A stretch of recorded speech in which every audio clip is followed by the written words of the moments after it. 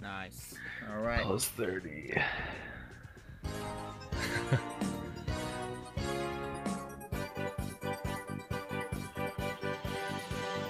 All right, so that's the end of our regular scheduled programming.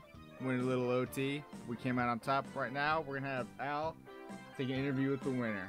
All right, G-Bombz. What inspired you to come with that victory? Yeah, you know, I have a keyboard and mouse, so I had to prove to everyone else that controller's the worst. Nice. Walk me through some of your daily routines to get ready for this kind of like matchup for me. You know, I do some lat and trap stretches every day before I play video games, and you know, I eat a whole Domino's pizza and a bread bowl before I sit down and play. So that really was what gets me into the mood to play good ball.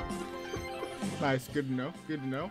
What were your expectations coming out here today? Were you expecting a win like this, or did you think? Oh no, I thought I was gonna get a plus 9 million. I was not expecting to get any kind of birdies or anything. But you know, when your competition's this easy, it's hard to lose.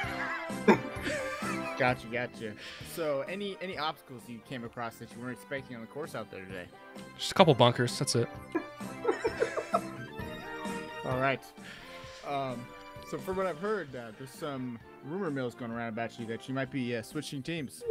Those are allegations that are false. You could take me to court if you want to hear more about that.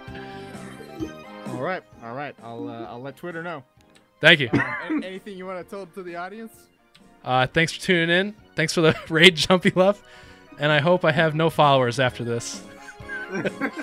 All right. Everybody here at KTLA 5, this is Senator Paul Dangles signing off for the night. Thank you.